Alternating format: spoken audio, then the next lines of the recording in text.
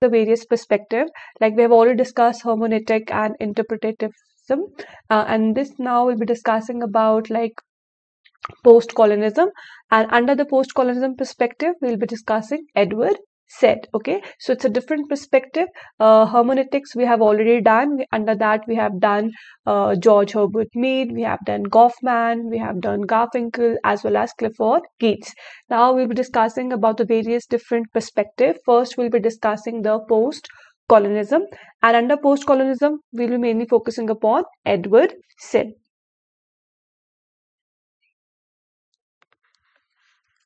Now, Edward Said basically was born on 1st November 1935 and in Palestine, and he was a Palestinian American academic as well as the political activist. He's known to be as the father of post-colonialism. Just remember this thing, father of post-colonialism. Now, what do you mean by post-colonialism? Post-colonialism is a perspective which critically examines, okay, the political as well as the cultural and the social impact or social impacts of basically the colonial rule. Okay, so this term to be as post-colonialism. Like the post-colonial literature, it mainly includes the study of theory as well as the literature which is related to the colonizer as well as the colonized experience. Like after the colonization, it mainly focuses upon the impact of that colonization upon the colonizers and what kind of a socio-cultural political impact it had. Okay, so we can take an example of like Britishers and their colonization in India. So after that colonialism, what was a different impact which had on India? So the post-colonialism mainly focus upon this kind of a study as well as on the study of theory as well as on the literature, and focus upon the impact of the colonies which were formed by the, for example, if we take an example of the Western world, okay, and on the impact on the Eastern world. Okay. Now, Said is best known for his book that is Orientalism in 1978. So we'll be focusing upon this concept of Orientalism, and then there are different basic concepts which are related to this only. Okay, so in this whole lecture we'll be discussing about Edward Said concepts, but those concepts are again related to this major one, that is Orientalism. Okay, now what do you mean by Orientalism? Orientalism, in this, he mainly focused upon that, it's an important, most important book which was written by Edward Said. And in this, he has mentioned that the Occidents, which he termed it to be as the Western world, okay, the Western countries, and your Orients, termed to be as your Eastern world. Okay, now in Orientalism, he stated that the Occidents, the Western world, how they projected, or had some kind of a prejudice or a bias against the Orients or the Eastern world, and based upon that biasness or that bias, basically, how they projected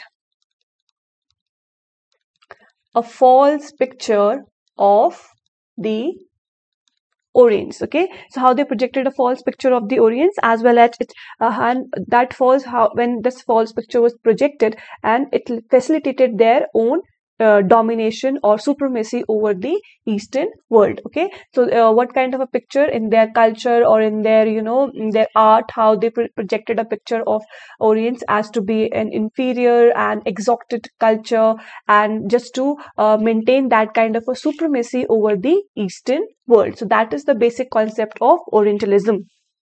Okay, so now we'll be discussing this Orientalism. So in this, there's a cultural representation of how the Western world perceives the Orient. Okay, so remember, the Western world will be the Occidents and Orients will be the your Eastern world. Okay, so Orientalism, it's a thesis which proposes the existence of subtle and very persistent Eurocentric prejudice, which was against the Islamic people and their culture. So basically, it was how a false picture, was portrayed of basically when you talk about Asia, but majorly about the Middle East country. Okay, the Islam, basically the Islamic people and their culture, just to maintain their supremacy as well as their domination over these countries or these areas. Okay, so that terms to be as Orientalism. So it refers to the Western academic as well as cultural tradition representing the East, primarily the Middle East, as to be exotic, inferior, and irrational. Okay, just to maintain that supremacy, how they were portraying the Middle East, or the Eastern countries. Okay, just to maintain that kind of a supremacy. Okay, so it was the, how can you describe Orientalism? That it is an inaccurate cultural representation, okay, which is formed on the foundation of the Western world and of the East, especially of the Middle East. So that terms to be as Orientalism. So this Orientalism provided a rationalization, okay, of European colonialism, which was based upon some kind of a self-serving history, okay, and how they used to portray the Eastern world, okay, to be as different, to be as inferior, and extremely different from the other things. Okay, then there's a concept of othering or others. It was also mentioned to be as other.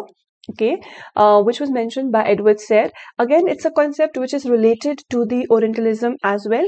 So Orients, basically the Eastern world, basically, or Orients, they were seen as essentially some to be as monolithic, which is termed to be as some unchanging. Okay, and with the unchanging history, so they have some kind of a traditional values, and they were not according to